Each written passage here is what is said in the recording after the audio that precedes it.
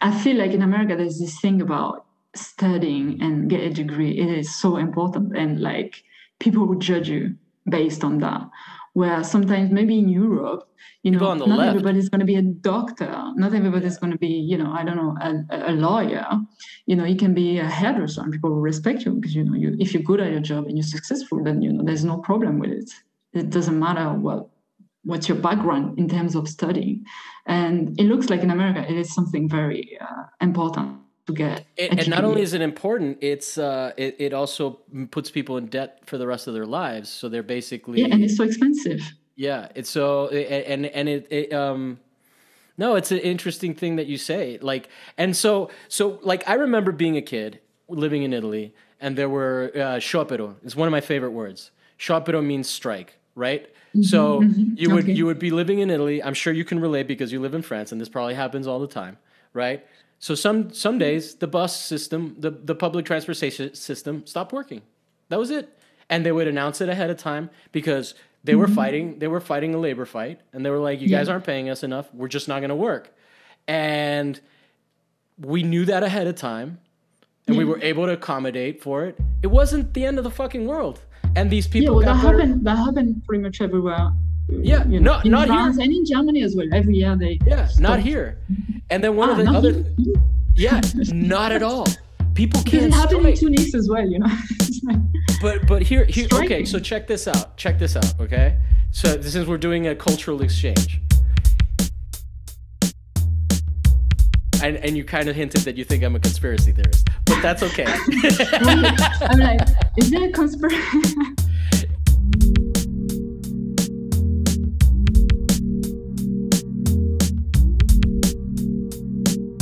Welcome to What's My Thesis. I am your host, Javier Proenza. Every week, my guests and I share the answers we found to the questions we have. Join us as we explore and expand our worldview and ask, what's my thesis? And I just realized I forgot to ask you how to pronounce your name. How do you pronounce your name? Pilar. Pilar. And then, Pilar. last name? Clergue. It's a French Claire? name. Yeah, Okay. Clergue. Man, I'm just actually going to leave this part in because I'm not going to try to get that French. Okay. Okay, so I am really excited to talk to you because you are in Tunisia. Well, I mean, right now you're not, but you're from Tunisia? No, I'm not from Tunisia. I'm from France. Oh, But I okay. moved last year to Tunisia with my husband. Mm-hmm. But my husband is from Germany, so I moved from Berlin to Tunis last November Mm-hmm. for his job. So yeah, that's it basically. Is Tunis a city in Tunisia, or is that the proper way to pronounce it? Tunis is the capital actually, Okay, and all then right, cool. Tunisia is the country. So yeah, And for people but that don't know, that's Tatooine, right? Where Star Wars was shot?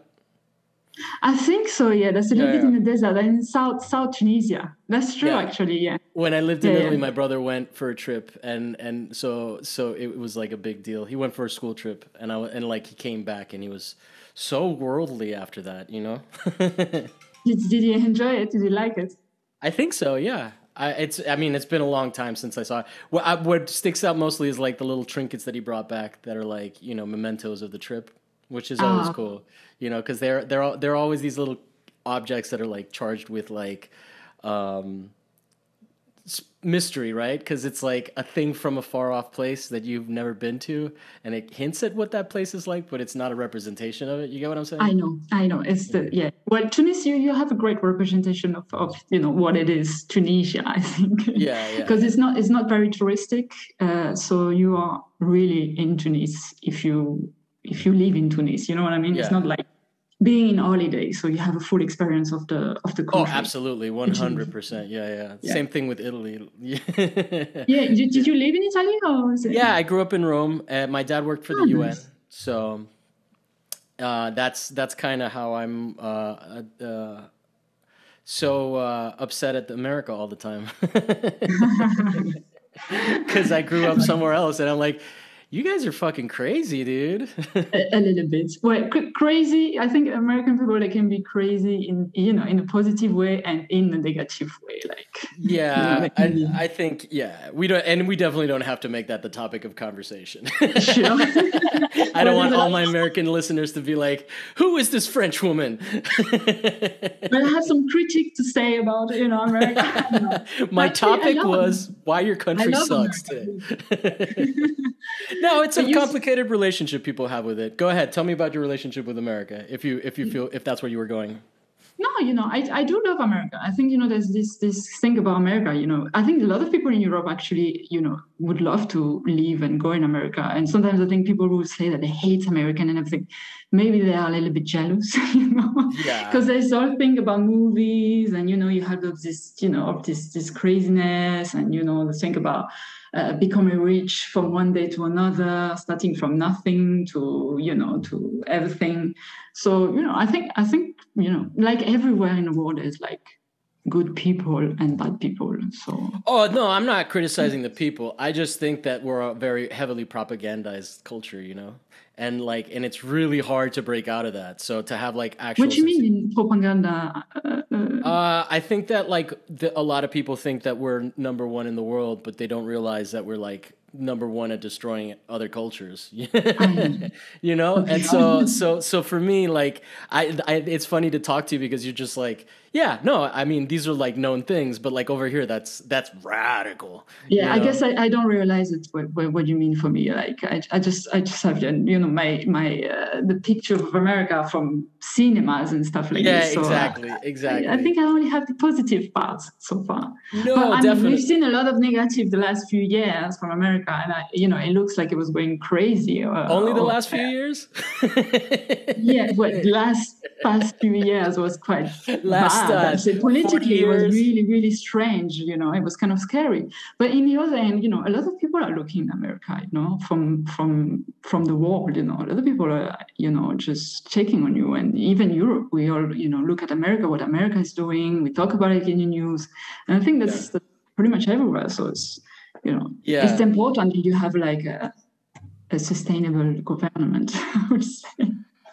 Well, we can debate about whether it's sustainable the way it's going. But anyway, I want to know a little bit more about France. The thing is that you're triggering me, and I'm trying to change the subject. Not because you mean to, but because I'm like, oh, let me tell you about why America is problematic. But I don't want to do that. That's not what the point. That's not the cultural exchange I want. So you're coming from France, and where in France did you grow up? I grew up in south of France, in Perpignan. Okay.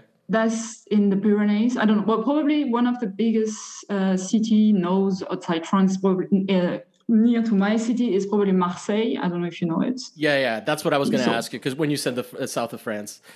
Actually, my city is between Marseille and Barcelona. Well, I used to listen to, I forget what French group it was, but I couldn't understand them. But it was a rap group that did the Marseille, Sex and Sun. Who's that? No, that's probably, I don't know. You don't know? Okay. What, you don't know NTM maybe? No, you already know them. No, I forget who it was. Yeah. But there was a period where I was like, oh, let me listen to European hip hop. But I didn't understand it. Yeah, no, but that ended because I couldn't understand it. So I was like, oh, okay, this is a dead end for me. I know. But you do speak Italian though. Yes, yeah. Nice. So I grew up with Giovanotti. Do you know who that is? No. He's an Italian guy. His big hit when I was a kid was "Give Me Five." All right. No, I don't know anything about Italy. I've never been to Italy actually, which is well, you used to be a neighbor, and you were in the south, so that was right there. I know. I used to go when I was a kid. We used to go to Spain a lot because it's the last city before before Spain. So I hang out a lot in Spain, but not in Italy. Never. I don't know why. But I want to go one day for sure. What was crazy about me when I was in Barcelona is that you could literally walk along the beach to France. And I was like, oh, I knew the geography, but I never knew that. I never experienced that. Oh, France is right there, So, yeah. And what brought you to Tunisia? Because that is basically what I'm trying to get at. Ah, okay. Well, it's because of my husband, Okay. Because he got a job he's working in development cooperation. So he's working he's working in sustainable management of water resources, if that makes sense. Of what? Water resource. Water. Water. Okay.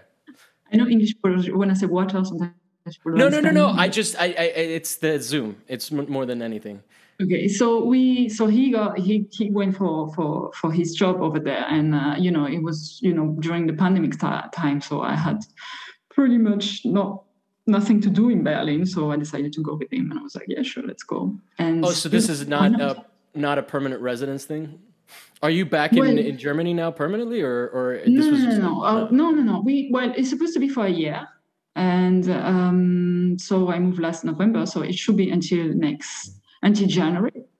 But now we just came here to get vaccinated because we have to, and just holiday, just to see the family. I haven't seen my family for quite a while because of COVID and same side of my friends. So I'm going to do some family holiday. I'm just here for family holiday. Yeah, and then I'm going back to Tunisia. And I'm quite happy to be here because it's really, really hot at the moment in Tunisia. So it's like 45 degrees and so. It's probably not cold in Frankfurt, though. Well, it's 20 degrees. It's nice, it's cozy. Okay. And, I have to do quarantine. So it's the perfect time, it's perfect weather. It's not too sunny. You don't really want to go out. It's kind of raining. And so it's perfect for quarantine time. Well, what can you tell us about Tunisia? I mean, I know you're not Tunisian, but and I don't want to get you into political trouble, so I'm not going to ask you about local politics. Well, as an outsider. But yeah, like culturally, can you give us a sense of what are the main is it a mainly Muslim place, or is it a mainly? It is a Muslim country, so they have, which, actually, if you think about it, maybe for some people thinking about going to a Muslim country and to live there, they can be afraid. But actually don't see that much of difference. That's just fine, it's just Muslim, and it's not such a big deal over there, People are like you and me, and they just have a different religion. And you just have the mosque, which is a different song when, they sing, and in Europe we have the clocher and the clocher. So what's that? Wait, I don't know. Like in the Vatican, you have the the cloche. Oh no, that's a French word that I don't know how to translate. But ring the bell. To ring the bell. Ring the bell. Ring the bell at the church. And yeah. So they have the men with things. I don't know exactly. The men with things. I'm sorry. No, but that's anyway, great. Sorry, no, I love those translations that go from because I speak Spanish too, and that the other day I had to look it up because I was like, hey, I've never looked it up, but the word for cool, if you're a cool person, it's figo, right? But that's also the word for fig, but apparently they're not related. Really? Wait, fig in French is also like Spanish fig. Yeah. But we say cool in France. Anyway, so Tunis, what I was saying, so it's a Muslim country. I would say it's very nice. You have very nice weather. Where there's a lot of issues, there are a lot of things that could be better, I think, because it's not so well developed at the moment. And actually, it's pretty hard because they've been at the moment right now they're having a lot of problem with the COVID.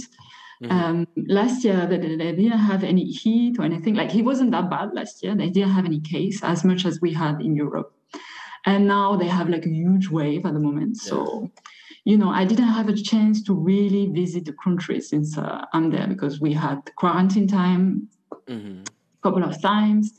So I'm hoping that when I will be back I can visit a little bit more and I have a little bit more of the culture. Yeah, especially if you're vaccinated, that might help that. Yeah. Well, now they have the Delta over there. I don't know if you heard about it. It's we have that here in California apparently too. You have it too? Yeah. A new variant, right? The Delta variant? Yeah. I just read I don't know that if you're protected if you have I don't know. I think basically what's supposed to happen now with the vaccine is that you're probably not likely to die. right? Like That's it great. reduced, but don't come to the show for COVID. This is I literally, know. yeah. Please, YouTube. I'm trying to keep up. I'm not. There's not a conspiracy theory.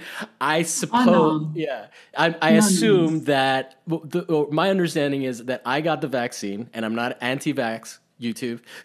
No, I'm not. Did you Yeah. get vaccinated? Yeah, I've been vaccinated for a while now. It's been great. Oh, I work without a mask and nice. interact with customers all the time, so Oh, it's that's pretty perfect. sweet. Yeah. That's nice. That's the thing. In America, it's going well, right? You guys are It's going. I mean, living the yeah, dream like again. you can go like for a lot of people it's going well, but for a lot of people it's probably there's still a lot of things that like are economic problems that are lasting. Like for example, over here in California, I heard Newsom announce that all of the rent is going to be paid off, which is like a Okay. uniquely American problem. I don't in Frankfurt did like or in Germany did people have issues like paying their rent because of Well, like there's yeah. Well, or not did they get government assistance? they did government assistance. Most Yeah, so most of we're the just people. getting it now, right? You're So just getting it like, now. yeah, but That's that means horrible. that people got and just government Invest. assistance on rent and only in California. So Okay. yeah, tell your European friends that they should watch different movies. For sure. Well, the thing is, yeah, I saw it, and as well, if you're living in Tunisia, they can afford it to close everything and just to stop everything because they Yeah, can't, like they did in Europe, just pay people and say to people, oh, just stay home, and we yeah. write a check, which is great, even if it was, I saw it as something very positive at the end, like as being in Europe, and like we should like really appreciate that is very lucky. Actually, we don't sometimes you don't realize it, but Yeah. you could be somewhere in other part of the world where if you get sick, you just get nothing. Yeah, nothing like over here. You Like guys a get lot of nothing of people. that in America. Okay, so I don't know if you're familiar with the election with Joe Biden that just happened. I mean, I'm assuming that it's reported around, but like the fine details of it are that he campaigned saying that he was going to give people $2,000. He was like, Ah, as soon as we were in office, the $2,000 checks are going out. And then oh, immediately he goes, "It's $1,400 because you already had $600 from before." so you're not gonna get the full payment. Oh So we've no. gotten, but this is not recurring payments. This is one-time payments. We've gotten It's just one. $1,200. We got $1,200 one time under Trump. We got $600 under Trump, and then we got $1,400 under Biden. So we actually got more money under Trump. It's insane. And then so Yeah. a lot of people are going to start getting kicked out of their houses. So that's why California did this. They set up they basically were paying people's back rent. But at the same time, a lot of people lost their jobs. So now the problem isn't solved because they still have to pay this month's rent, right? Like Okay. so. The one thing that it does help is that it stops like predatory real estate companies from like BlackRock and whatnot from coming in and buying people's houses. So basically, one of the things that's happening over here is that there's this big push by companies like BlackRock to like offer above market rate prices. So like the house is worth something, they'll offer you like, 100,000 more, 300,000 more, so that Okay. like they just buy people out, and the whole thing, like basically, make the attempt is to make a lot more of Americans renters, right? Okay. Because Yeah. our Yeah. culture is designed around You guys buy property a lot. ownership. That's Yeah, true. But that's that's the thing in Germany. Like a lot of people that don't buy houses, that usually they rent it. There's a lot of renter. There's no. It's yeah, not but such a thing over to buy here. a house or something. Yeah, over here it's different though because a lot of those buildings are old, right? Like I mean, you get what I'm saying? Like whereas over here they just tear shit down. And they're Uh-huh. like literally Oh, okay. there was just a big victory in my neighborhood. Like I want people to understand that like there's like serious third world level poverty in this country because of the way that the government like runs things. So like if you have an audience of Europeans, I definitely want, I was like, I didn't want to talk about this stuff at first because I was like, well, all of my listeners probably know this stuff, but if I get access to a European audience, like seriously, there is a project here that they're trying to develop. You know what a Superfund site is? It may be just an American thing. There are places where the land is so dirty and polluted that that they decide that it's not worth fixing them and not trying to clean it up. So they just shut it down. So there used to be a dry cleaners here in this neighborhood, and they're trying to build these luxury condos to basically price everybody else in the neighborhood out by having these really fancy condos, right? And then it's supposed to be mixed living, but there's like the affordable housing is like for people that make $34,000 a year. That's not like, It's that's not not the affordable. poverty line. California is very expensive as well. I mean, Yeah, it's Los insane. Angeles is crazy, right? Yeah, so they just basically finally got proper testing, and they proved that these people are trying to build on a Superfund site, and they're trying to basically poison people by making them move there, not knowing. And the whole reason is because it's close to the metro line, and so they want to make but it's like it's insane, like the way like money, like it's like it's crypto, it's anarcho-capitalism. It's like anarchy with a capitalist system, right? As opposed to like the more leftist leaning anarchism, right? But it's crazy. But anyway, now that we've done that segment for the European listeners, what is your topic? Because we're here to talk about you and get to know you a little bit better. So, well, I decided to talk about, actually, it's a very simple subject, but it can be very interesting as well. So my subject is inspiration. Okay. And where do you go ahead. Oh, go ahead. Wait. No, I was just going to ask where do you get inspiration? Because I was going to describe a little bit of what the kind of stuff you do. You do a lot of drawing with collage mixed in and stuff like that, right? Like, what do you describe yourself? Like, when people ask you what kind of artists are you that don't do art, how do you describe yourself? Well, I say usually I do collage mixed with illustration. That's the easiest way to describe it for me. I found it because it's a little bit, it's a mix collage and drawings, basically hand drawings.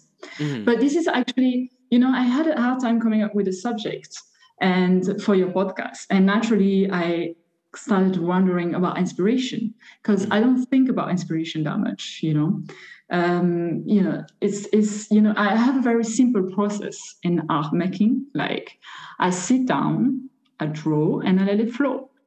And then I only stop when my art is finished or when I'm too tired. And I don't think about my work that much when I'm drawing. I like to listen to a podcast, or to music. So it makes me feel like my consciousness is not even connected to the drawing process, if you know what I mean. And, okay, so it's like, go ahead.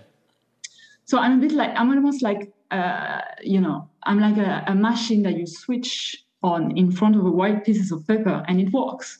And sometimes it stops because there is a problem that needs to be solved, such as, what colors needs to be added here, or what patterns to do next, or what shapes do I want now to do. And once my consciousness has analyzed the problem and solved it, the machine can go back to work. So here's where it gets interesting for me, because I never really asked myself this question: where do I get my inspiration? And I realized that if it's only when you are not inspired that you will think about inspiration. And so the question is, what is inspiration? Where is that coming from? Do you think that maybe inspiration might be, I'm not saying that this is what you're saying, but I'm asking that it might be more of like a myth kind of thing? In terms of like, I've definitely had, because it's interesting the way you're saying, because you're saying the same thing that a teacher of mine once said, really? but in a similar way, but so what they were saying, you're saying that you're the machine and you turn it on. I would say that maybe you're the machine, and you're always on. But you only execute when there's a piece of paper in front of you, right? That's interesting. That? Do you get what I'm saying? Do you the nuance there? Do you want to talk about that? Yeah, that's true. That's true. I'm the machine, but I need to. My brain needs to get some images or stuff like this that are absorbed, and then and that's the fuel. And once I'm in the front of the piece of paper, it starts working. I love this. This is very like early 1920s art discussion about like machines and stuff. Yeah, that's true. That's true, actually. Yeah. But what is your inspiration, for example? You're an artist as well. Yeah, I'm an artist. I actually have a pretty weird process that has been has been in a large part incorporating the process of talking to artists, right? Because so that I would definitely say, I think that what I think is interesting about what you're saying. So like what the thing that my teacher said was that it's not a faucet. You can't turn it on or off, right? And That's so true. for me, I don't necessarily have like right now at the moment at different periods I've had a process of practice that I follow, but I tend to disrupt it a lot too, right? Because I don't always work in the same medium. I don't always work in painting, and so a lot of it involves a lot of thinking. When I'm at my best is when I'm doing a lot of writing or just journaling, because that gets me more present instead of like sucked into like my thoughts. So I think there is something to like clearing your head there that helps you with inspiration. But yeah, I do kind of feel like also like, like I wish I made more work, but in reality, when I execute the ideas that I have, it's not like I haven't been working on stuff, right? It's that bullshit thing of like, if you're writing a paper but you don't have a deadline, you never put it down, you know? So, but the question is more like, where do you think you get your inspiration? So how do you get inspiration? Where is that coming from? What do I Like, draw why from? from? What do I draw? Like, what do I like? What makes me make work? Is that more the Yeah, question? yeah, Okay. yeah. I feel like I am very much, which is funny that you said that. I'm very much interested in sort of the Dadaist, like, this is all fucking ridiculous kind of mindset, right? Okay. So that I think is really because I do talk about things that are essentially somewhat universal, but they're also very much about like being like the world that we live in as it exists. I find that what I get a lot from looking at art history is the realization that there was an emotional impact, that all this dry history that we read about, like that's not art history. I've said this before, even if it's the whitest guys, and even if it's, like even despite all the problematic issues with art history and the fact that it's mostly made up bullshit anyway, right? There is still something that can be drawn from looking at Cezanne and being like, okay, this guy was like trying to figure out things about perception, right? Yeah. And if you read a lot of the stuff that people were talking about, it was in the zeitgeist. Yeah. I think in terms of that, I guess that's my inspiration comes from my perception of how art is, its purpose, what the purpose it serves, especially if it like gets elevated to being, and then the reaction is that I'm looking for is one of intimate understanding of a common shared experience. That's true. And I think, I think to get inspired and get new idea, that's a lot to do with the brain. And, I think you need to have the ability to look at the past and to have memories, but also the ability to imagine the future if you want to be creative. You know what I mean? Because if you need to remember things in order to have new idea, I think. Yeah.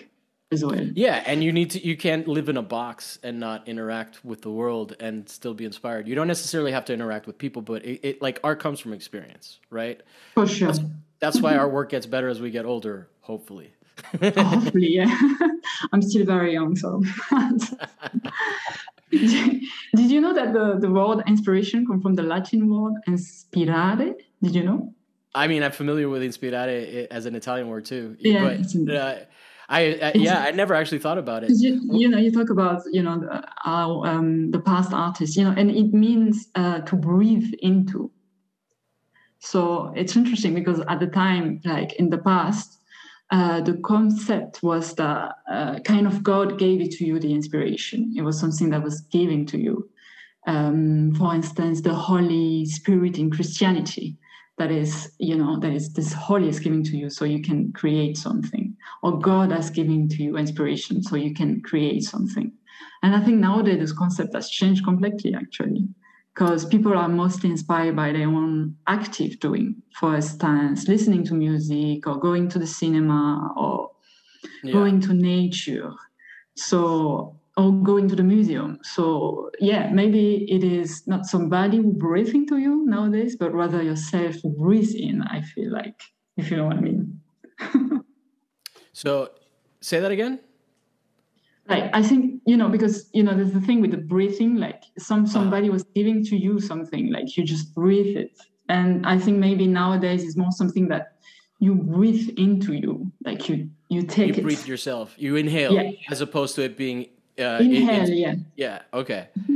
Yeah, that's interesting. Well, I mean, now that we're going to respiration as a metaphor, it also is like still tied into that machine thinking, right? Because like the engine is just the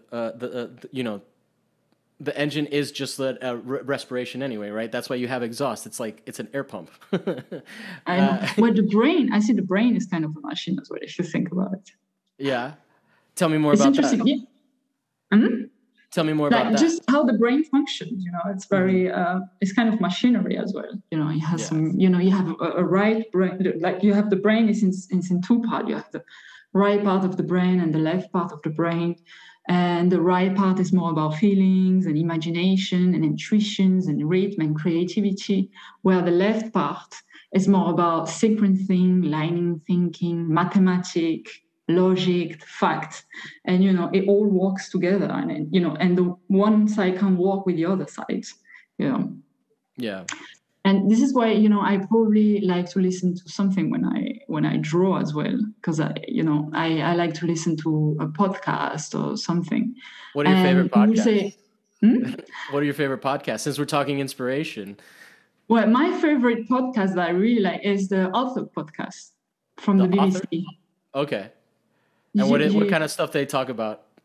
Well, that's the thing that's probably inspiring, because he always talk about he always do the Outlook podcast BBC always do interview with incredible people, like people who had a crazy story to tell, So it's a lot of narratives. Are they people that have suffered? Are they people that have like what kind of experiences are we discussing? Because that is interesting. It can be any kind of experience. That's the thing. It's not just like sadness bait. Like there's a lot of sadness. Sometimes there's sadness, but with a positive. And it's a lot about people who had a lot of things happening in their life, and how they went through and how they achieve. And there's always a bit of positive. Yeah. At the end of it. So it can be about, I don't know. Last time I've listened to one to the first Black ballet dancer in America, for example. Oh, and wow. She was telling her that's stories. An intense story. Yeah, it's about, incredible, they say incredible stories of people that they have, and I think I like to listen to that when I draw, actually. Yeah. And, you will think that when I draw, I probably use my right brain to draw, because it's about, art and feelings. But then I realized that it's probably not, because when I draw a lot of, shape, a lot of lines, and it's almost like geometric. There's a lot of geometric form. It's always circles and stuff like that. So I think I think by listening to interesting story, I think it is my right brain that stays active with feelings and imaginations. And then my left part of the brain, which is more mathematics and stuff like this, it's probably functioning for the drawing, at the same time. And I think it's funny, Well, what part of the brain, I mean, not that I expect you to know this because you're not a brain expert, but what part of the brain would be the motor skills section? I pose that as an open-ended question. Yeah, because I don't necessarily I would say that's the right part, Yeah. But even necessarily. Yeah, that's crazy. Well, one of the things that I've been thinking about as we've been talking about all this brain stuff is that because I'm also familiar with the concept that you were bringing up. I think where I heard it from was from the woman that wrote Eat, Pray, Love, who did a TED talk about it, and she was saying that that the main premise is the premise of genius, right? Like where the genius was not the actual artist, the genius was the inspiration. Whereas now we are the source of the genius, right? Like someone is the genius, which is interesting because it might have something to do with how much more we know about brains, but also That's true. Yeah. also I think it may be tied into the concept of privacy, right? Because privacy is like a pretty new concept where you actually have isolation. Like it's hasn't been around that long, that like, you know, prima nocta and things like that, which people who don't know, it's like the king can have sex with your wife before you do on your wedding night. Yeah, that's true. Before it was very, very, very open, you know. Yeah, it was like you had no privacy rights. I mean, we're getting back there pretty quickly, but That's but I'm saying, like, I think that might be something, you know, because that's one of the things, the things that I think a lot of people who think like me is that there's in the U.S. is that the problem is this intense individualism, right? Where That's it's true. like where it's like you can't encroach on Jeff Bezos's rights, even though he's encroaching on everybody's, right? And so we celebrate him, and same thing with Bill Gates. It's like been going on for a very long time. So it's interesting, the idea, like, and those are people we consider geniuses. So there, I tied it nicely. You take over. No, but it's interesting what you said about individualism. I think so. Maybe, you know, we all want to be, and maybe there's a lot of the case in America where you want to be a special person. You want to be different. We all want to have our own style and our own genius, and we all want to be genius. But maybe we're not all genius, and maybe we're just all simple. And unfortunately, you know, sometimes it's not that bad because, you know, you don't have to put too much expectation as well on. I was just gonna say, yeah, it's a lot of pressure to be a genius, right? It's a lot of work, you know. You have to, you know, I think you have to be, you know, you have to do a lot of things in order to be a genius. You know, it's a lot of work actually. So well, if you're a genius and you make something and it's not genius, then you can't release it, right? Like it's just like it could maybe be crippling. You're not a genius then. Yeah, exactly. That's my point. And then you have all this doubt. But my last piece. But I think somebody who's a genius doesn't need to ask himself the question. I think that person doesn't know he's a genius. Yeah. He's just not even asking himself the question. He just do things and people are amazed about it. So, you know, yeah, if you ask yourself if you're a genius or not, maybe you're just not. Yeah, definitely. Well, I think that the way that the TED Talk with this woman went, I forget, I don't know her name. I never read the book, but the whole premise was that she had written this book that exploded. Eat, Pray, Love, right? Like, I know. I saw the movie. To be honest, I didn't like the movie. It doesn't sound like it's great, you know. But a lot of people liked it, but I don't know. It doesn't sound like it's for me. How about that? That's less judgmental. But like, you know, and I don't begrudge her creativity. I'm not like at all bashing, you know, her. I think that she is a person who engages in creative process and she has some valid thoughts on it, regardless of what I think about the art. So what she was basically saying was that that like there's this pressure to hit it again.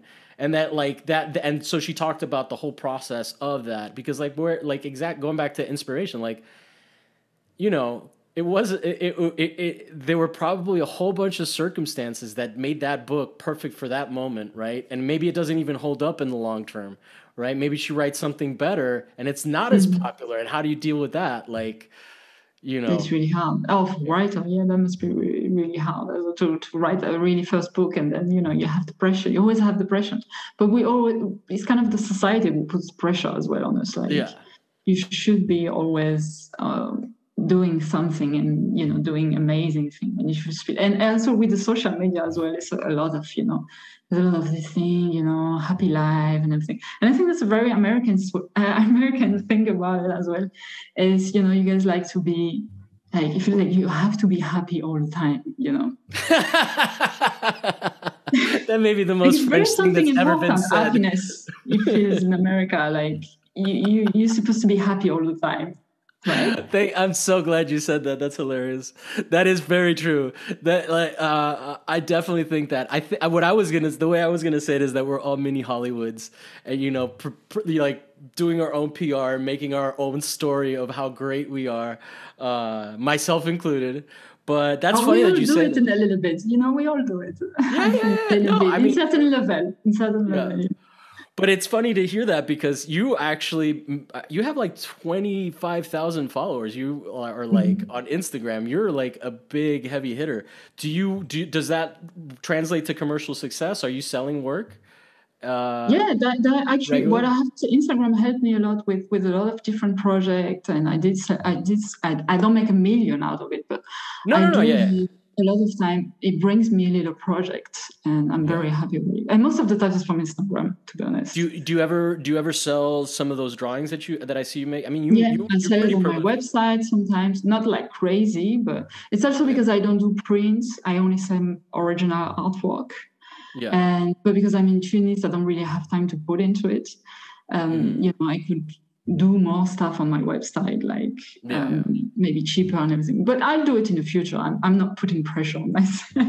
No. I'm just fascinated by the whole process, because as someone, just the questioning comes from the line of, as someone who's trying to get the show to grow bigger on the podcast, like I want to also have realistic expectations with what like more followers will get me, Yeah. like, well, the thing is that I think you do, I get opportunity. I got pencils for free as well. I got Stabilo who gave me pencil. I got people who's asking me to do stuff for them, like you get I make commissions. logo, but not like crazy every day. Every day I got opportunity. It's just like I feel like it's like just normal.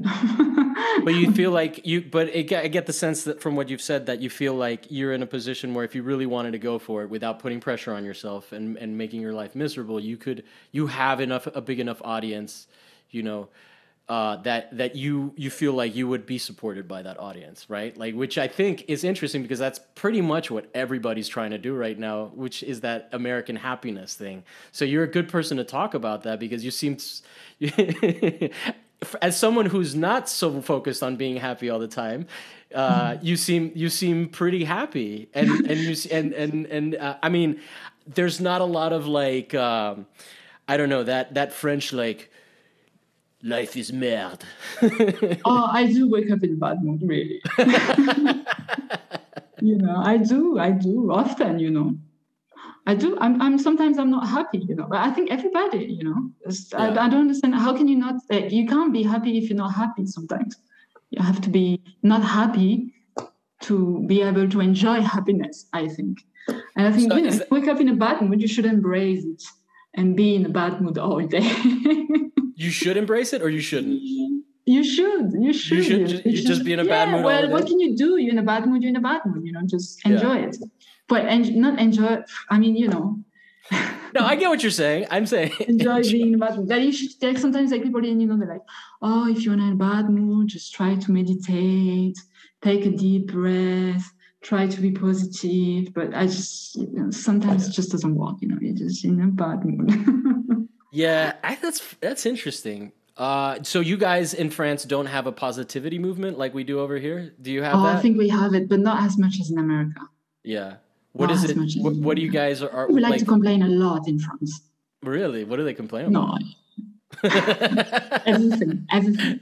But like what? Like small things? Like the train is not on time. It can go from small things like weather is bad for 3 days, it's terrible, I'm depressed, it's raining, I can't take it anymore,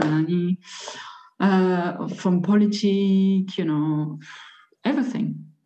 Which is bad as well, That's a good thing you bring up because I actually, let me tie it into inspiration. I do get a lot of inspiration from things of like people joining together, and you don't have to necessarily talk about the yellow vest, but you're French and you're notoriously a much more left-leaning society, which I respect a lot.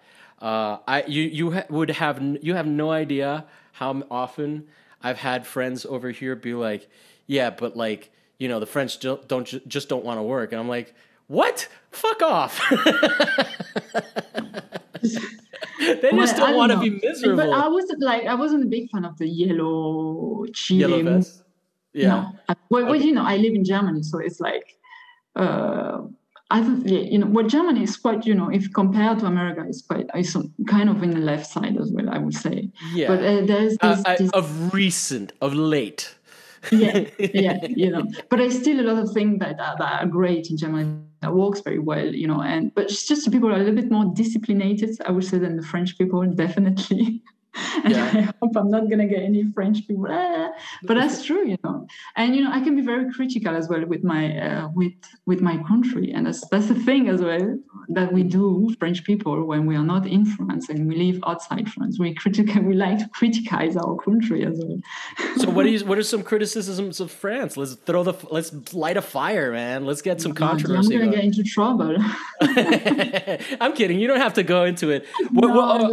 If I have to say about France, no, I do love, I love France and I love French people, and I have a lot of friends, French friends, but, sometimes, just going to, I lived in England as well, and I lived in Germany now, I lived in Tunis, just, sometimes I feel like, yeah, we just complain a little bit too much in France about the system. And that we don't have enough money, we don't get enough money when we are not working, or like the gilets jaunes. And sometimes you just have to embrace a little bit more what you have, enjoy what you have already, rather than complain about what you don't have, So and what are your criticisms? Sorry, go ahead. I didn't want to interrupt you. I'll ask you about the yellow. What your concerns with the yellow vests are afterwards. Finish what you were saying. There's probably something that I learned actually going to Tunis. I think there's something that really, when I've learned over there, is that I didn't realize how much we have in Europe, how much is giving to us. Like just having, everything is nice. Everything is almost giving to us. We have so much food, we have so much material, we have everything we want. No. And so, yeah, sometimes that's what I want to say. It's like, sometimes you need to appreciate this, where you live and what you have. No. I see. And so what are your thoughts on the yellow vests? So you think that they're asking for too much?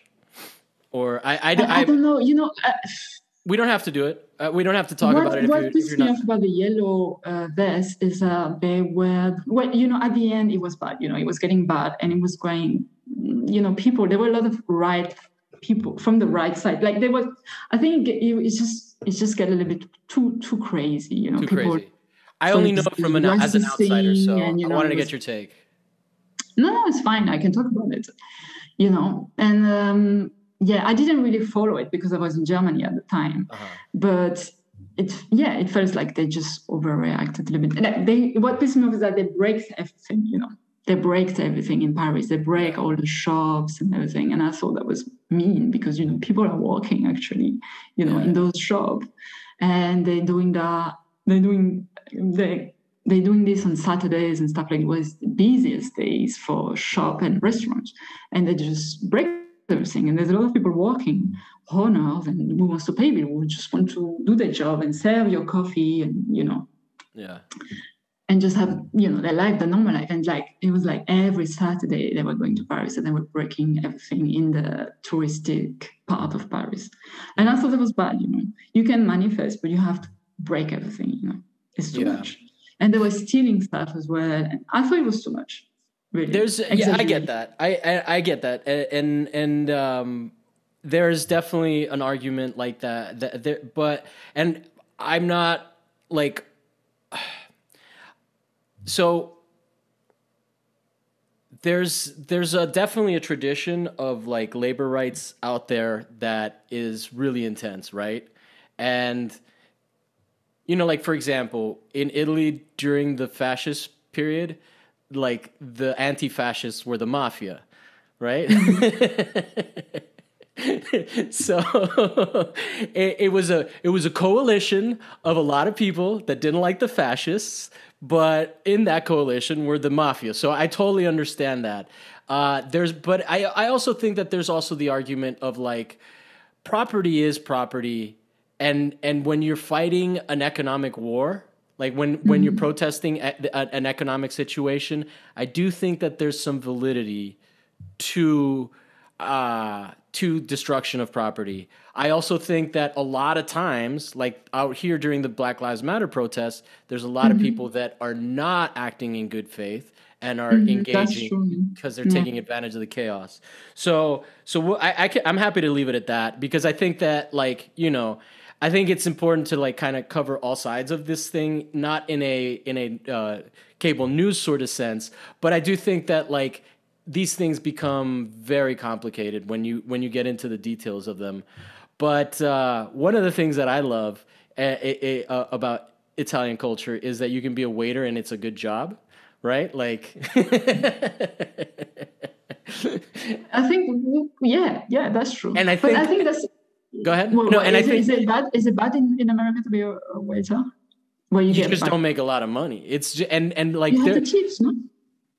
Yeah, but it's not. I mean, it's a problematic thing where like your boss isn't paying you, your customers are, right? And so you always have to be nice with the customer.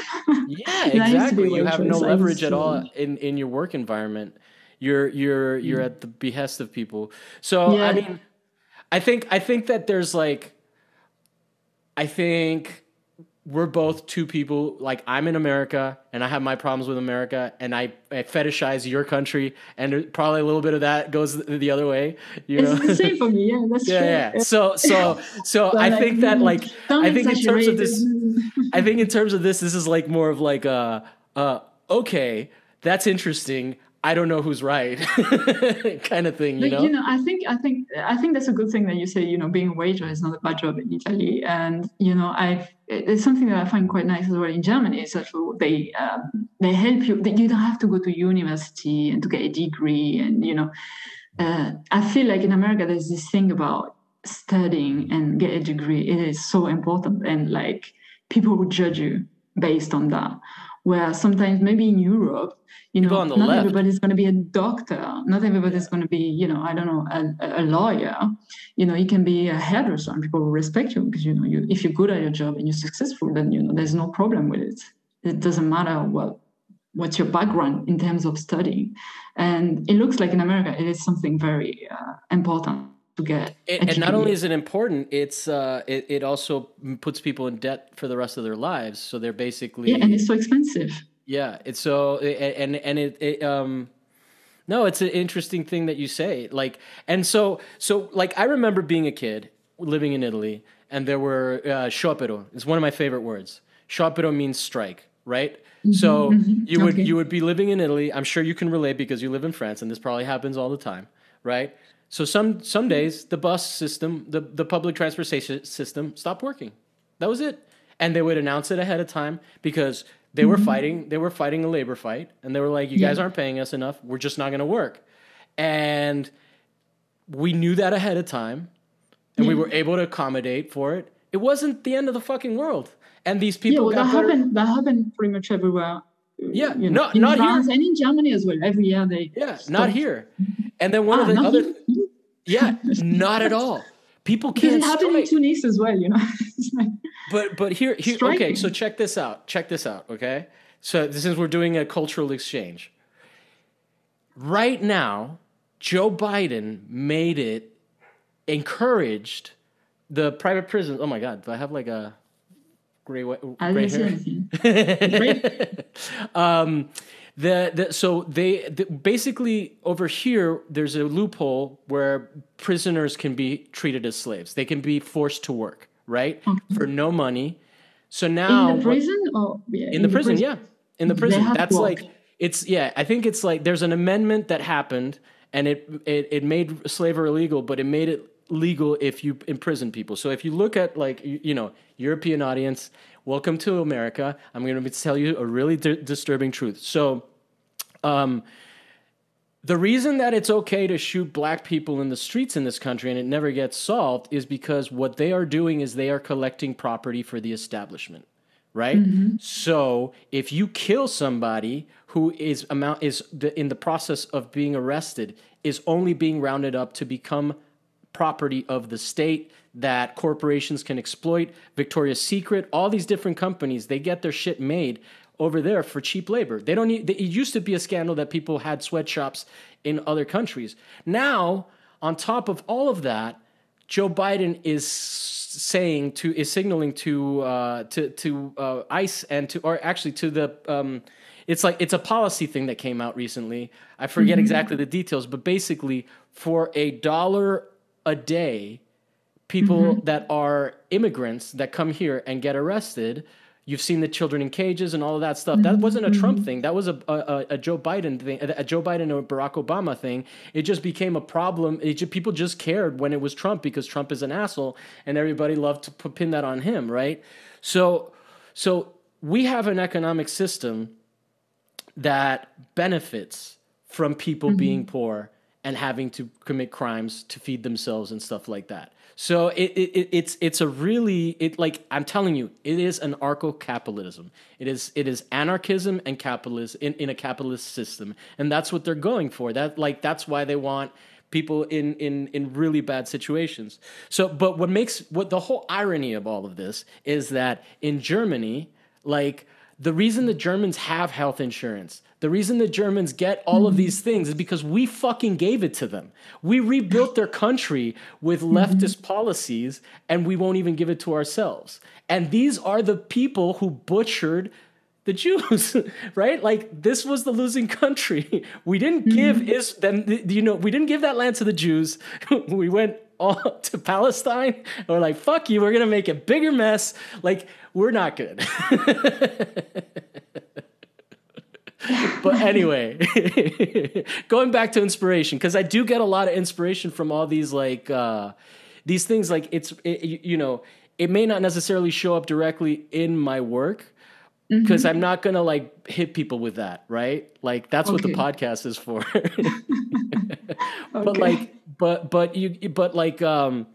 But all this stuff is like, it's like we live essentially my inspiration is that we live in a sci-fi dystopia, and I want to make artwork that you're like, oh yeah, we do.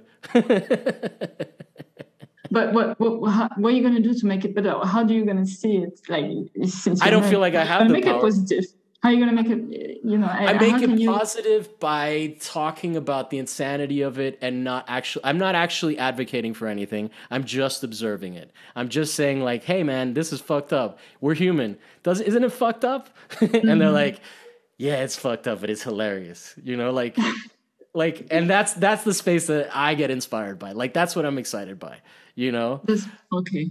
Yeah. But I do also like to draw a lot. So I like the things about perception and illusion that you can do with drawings, right?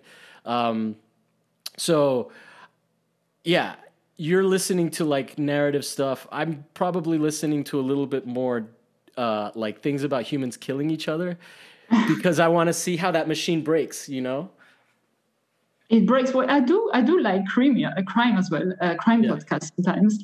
But I think maybe you just get really excited because sometimes with those things like crime and conspiracy, it just excited your brain sometimes as well. That's the thing, and then you can get as well a bit addictive to it in a way, like you get addictive to social media and stuff like that. It's kind of, and this is why. Sometimes you also get lost in, newspaper and stuff like this because they only sell you crazy story. You never heard about positive story, right? That's you can find it. There's a lot of shit. You can find it, but if I open the headline of the Guardian or something, I'm just gonna get what happened negative. Yeah, definitely.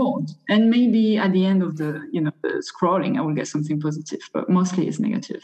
Yeah, the front page is mostly negative for sure. I'll agree with you on that.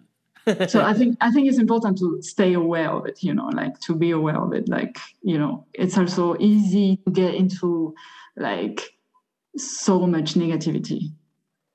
Yeah, but then and I get that, but then at the same time, like it's like. And it goes back to what you were saying about the French complaining a lot. The French complaining a lot is a good thing for waiters, right? That have good jobs. You get what I'm saying?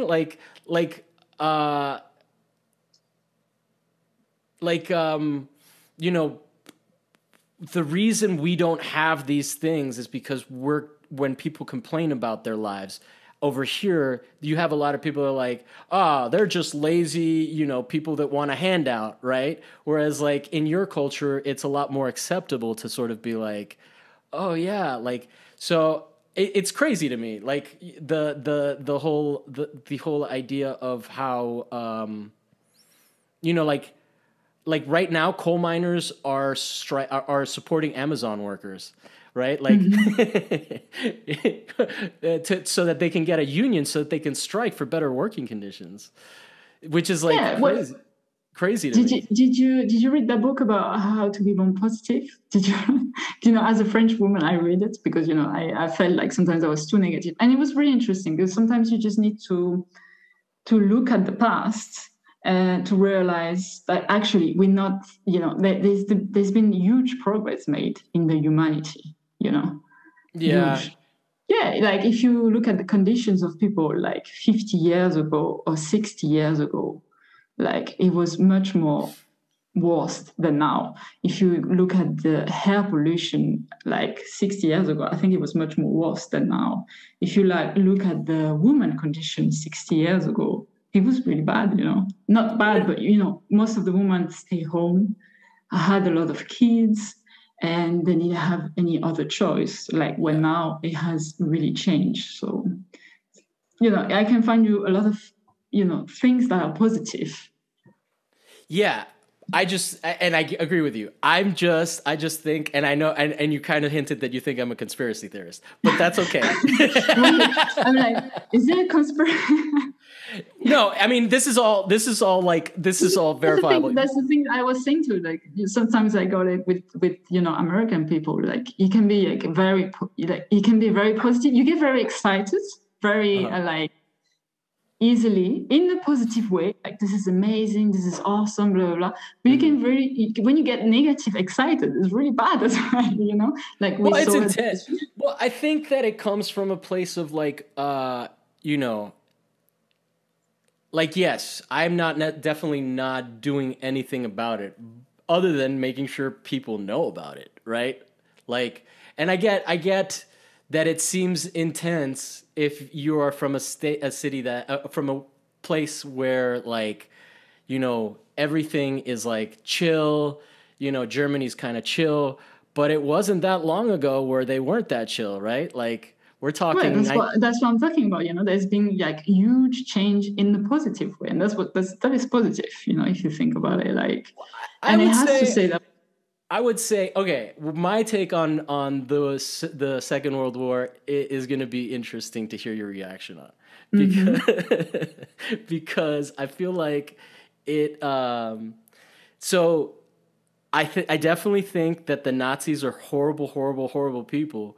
But if you listen to what like Mussolini, who was more fascist and not Nazi fascist, right? Until after they got co-opted, like what he says about what he's trying to do, and they were completely incompetent. They couldn't take over Ethiopia, right? They needed Germany to come help them. Like if you look at what they were saying is that like they were just wanted an empire like England had. Right. And in the meantime that is happening, England is what's it called? Destroying, I'm not in the meantime, but like in England had done some horrible things to India, right? We're still like sussing some of that out. People get very upset when you when you're calling to question Winston Churchill for being a racist, right? But like, I would say as an American, because we are doing so much of the damage, I feel responsible to know about it and to talk about it, right? Like, I understand you're not responsible, so this is not your fight, but like the things that we're doing in Yemen, to like we do horrible things in all over the world, and you can like say, yeah, things are better in Germany, but they're not. I wouldn't say they're necessarily better. I don't know if things are better or not better. I'm just saying that, I think it's just a way, I think you need to be, I think it's good to be critic. And this is why I'm saying, but you have to find, I think the best thing that you have to be critic, but you have to be positive as well. You can't just only be critic. It's Oh no, impossible. It's not going to work. It's not going to work otherwise. But I think what's positive is mutual aid. Like, here's how ridiculous things are over here, and now I just feel like I'm trying to let you know, like that the illusion is real. The Navy just declared socialists a terrorist organization. Socialists a terrorist organization oh, my TV screen just went dead. Oh, there it is. They just declared socialism like terrorism. And in this country, there used to be a thing where you could not be put in prison without habeas corpus. Habeas corpus still exists elsewhere in the world, where you can't be charged. You have to be proven. It's part of the Magna Carta, right? Like that happened in the UK. So what ends up happening over here is that we have this president who says, okay, we can imprison Muslims without habeas corpus because they're terrorists, right? Anybody that we declare a terrorist, we can now imprison. And now with the whole thing that happened on January 6th, like they're trying to get more people. Now what they're fighting is domestic terrorism. But including socialists in that means that anybody that's trying to help through means of mutual aid or advocating for socialism is now potentially you can arrest them for habeas corpus. That's what was happening during Black Lives Matter. During Black Lives Matter, and I'm really sorry that this episode just became me explaining some of the horrible things that have been happening to an outsider. I totally apologize. We can have you on to talk about something else. But it's like the idea of positivity when like they were just taking people straight up off the streets. That's ICE. Right, like, and I'm Cuban, so my parents came from a communist country. We're refugees. Like for me, the idea, like I have a lot of positive thoughts and positive experiences, but I think there's a myth there that I get a lot of inspiration from in terms of like, it's like, no, we can make the world a better place. But we need to stop certain things. Like we need to stop for-profit prisons, right? Like those would be things that I would think would be a positive thing. But I find that going back to like Americans are too positive, I think that Americans were too positive about Joe Biden because Joe Biden's doing a lot of the same shit that like nothing has changed, right? And so he's been in the House for since January. Yeah, Trump did a whole bunch of bad shit before that, like by now. So let's see. Let's wait and see, I would say, Because, it's been, 6 months? Like, that's a very common... You can't really judge a president over 6 months. Like, I will wait and see first. But I'm judging him over his entire career and the 6 months. Well, I don't have, I didn't follow Joe Biden's career. And all I know is that the guy is there for 6 months. So I won't judge his presidency yet. You can't really say. Yeah. Well, we have more proof of what kind of president Joe Biden is than we do of what kind of person in public office Trump is. Right. Trump only served for 4 years. Biden's been put more black people in prison. Biden is for-profit prisons. Like, so it's like, it's actually really, really terrifying. Like right now is the worst time because basically he's getting everybody that is bad in our government is getting that wants to starve people, kill people. They're doing it. And then they're going, but we like gay people. And I'm like, and we love women, but then like we're bombing women and we're bombing gay people and we're bombing trans people. Right. So like, I literally just saw something on TikTok where somebody was saying that that we should be really excited because on a submarine in the Navy, they put a bunch of books about like gay people and critical race theory and all of these things and how that was a big win. I'm like, it's still on a fucking killing machine. Well, it's another huge subject. Anyway, it's a really big subject, actually. Yeah, no, well, I'm sorry to throw it on you. The idea of positivity was really hard for me, and the idea of positivity in like I do think I think you hit it on the head. I think Americans are too positive in that sense, and I feel like I feel like we could. I think that there is something valuable about French people, like you know. Well, I think you know it is valuable until it is too much. You know what I mean. I think So this is too much. Huh? I This is think too you just much. have to find. I think if you're too positive, it's not good. If you're too negative, it's not good. I think you need to find the right balance. You need to be critical when it has to be, but you also need to. You have to be able to take a step back and look at your situation. As for me, in my perception, of course, because I'm not in America, I don't know what's going on. But if sometimes if I'm too negative, I just need to take a step back and look what I have and just being like, okay, it's it's fine. It's not that bad. Interesting. It's fine. At the end of the day. And for me, I'm like, hey, Europeans, please understand how bad it's going here, and that you should fight us. That's my. No, we're not gonna fight you guys. No, not in a war. Nobody should fight each other. Not in a war, but you should fight. Like you should fight for your own healthcare, because I think that one of the things that Americans want to do is change European healthcare systems. Because why leave all that money on the table? Well, I don't think this will change anyway. This is pretty much. I don't want to but healthcare system is so normal here, so it's not. But they're already doing it in the UK. I did live in UK. I did get health insurance. But they're trying to take that away from you guys. In the UK, yeah, but in the UK, they're not anymore in Europe. They left, So, okay, fair enough. Sorry for that. I'm talking about Europe here. They were in Europe, they're not anymore. So I don't know what they're doing with Americans, guys, but I don't think Europe. I think what's going to come next to Europe is actually in the European healthcare, because now the system in Europe is like in France is different than in Germany, in Italy is different than in France, or different than in Spain. What could be something very good is just a healthcare for the whole Europe. It's like everybody gets an healthcare. So if I go to Italy, I just don't have to worry about changing my number or my card or etc. But I don't think. Yeah, maybe the UK, they try, that's true.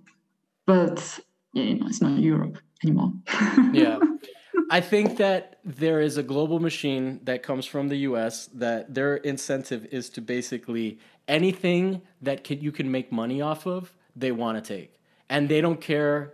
They don't care if it's in Bolivia, they'll overthrow the government in Bolivia so that they can get the lithium for the new green energies. They don't care, so I feel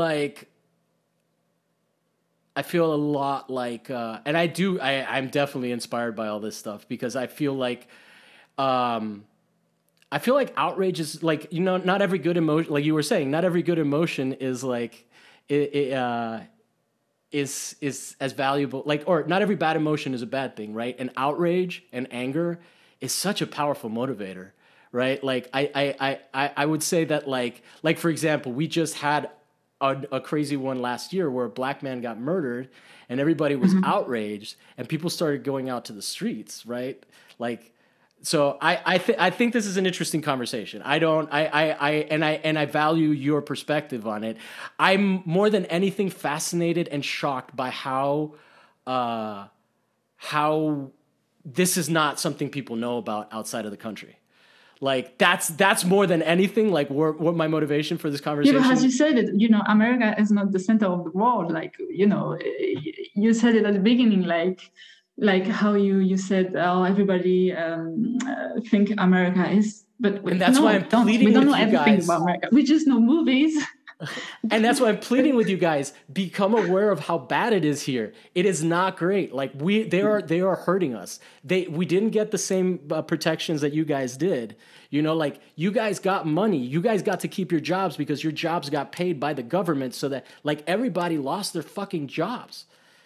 And we didn't have health insurance. Like I definitely think like France, be happy with what you have, because we don't have it. As a French person, I have to say it. I'm happy with what I have.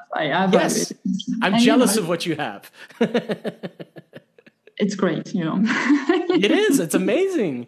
You can get sick and you don't go bankrupt. It's insane. Yeah. It's not insane. It's normal. It should be normal everywhere. I would love it to be normal. There's a cultural gap here. I hope you will one day, and I hope you will, and I'm sure you will. You know, I hope so too. It's been a very long fight. We've been doing it for pretty much our entire lives, and we gave it to other countries before giving it to ourselves. Like, we gave it to Germany, we gave it to France. We rebuilt all those countries and gave them healthcare, and we won't give it to ourselves. Like, I think that one of the things that a lot of people here in this country get caught up on is like racial politics within the country, within the borders, but then they don't give a fuck that we're bombing brown and black people everywhere else, right? So anyway, I'm definitely passionate and inspired by this. So I'm sorry to lay it on you. I'm glad you find inspiration with me, because that was my subject. and I totally appreciate you calling me a conspiracy theorist. I don't think you're wrong. I think that's totally valid. Be careful with that. Be careful. No, you know, it's a cliche as well that we have about American people. You guys love conspiracy as well. It's a bit of a cliche. I'm sorry. That's why I'm just like. But when I was growing up, the cliche was that you would go and you as an American, you would go to Europe, and then people would be like, there's actually a comedian that has a joke about it, and it's like from the early 2000s, right? During the Iraq War, like, people would tell us about our own politics. They would be like, oh, well, you know, the CIA overthrew this, and this in some place, right? So, like, I don't know. I think that... You know, I just think that this has a lot to do as well with social media and the internet. It brings a lot of conspiracy into people because there's so much information, and sometimes there is no... You know, you should check your background, and what your sources are very important. So, and I think that's why there's so many people at the moment who are, like, getting into conspiracy theories and stuff like this, you know, because I love it. Information and there's a lot of lie as well. I love it. I love that this is where the conversation ends. This is so perfect. Thank you so much. Thank you for tolerating me. Thanks to you. I have to go, unfortunately. I have an hour. No, I'm wrapping it up. So thank you so much. I really appreciate you. And I appreciate that you think I'm crazy. And I think it makes for a great podcast episode. I don't think that you're wrong. I probably am a little crazy, but we all a bit crazy. We all a bit crazy at the moment. Everybody. But I appreciate you humoring me. Have a lovely day. Can we promote your stuff? What's your at on Instagram? At Pilar Rius. So at PELARREUS. Voilà, so you can check my Instagram. And then your I'm waiting for website? you all conspiracy people to follow me now. Oh no, you're gonna think you're right because nobody that listens to me believes me. But but I promise this is all documented. And anyway, have a lovely day or evening. And thank you so much for being on the show. I hope you will speak to me again someday because I'm not so sure. We'll see. But this is hilarious. Send me your sources and then maybe I will talk to you again. Well, I wish you a nice day and keep going your podcast. And, thank you so much. And you also have and be positive. You have a podcast called Meet the Creatives, right? Yeah. Well, yes, I do. It's only on Instagram, actually. It's only Instagram Live? Yeah. It's on the IGTV, and but I stopped it for the summer, and then maybe I'll start again in September. Cool. All right. You have a lovely day. Bye. Okay. Have a nice day too. Bye. Bye.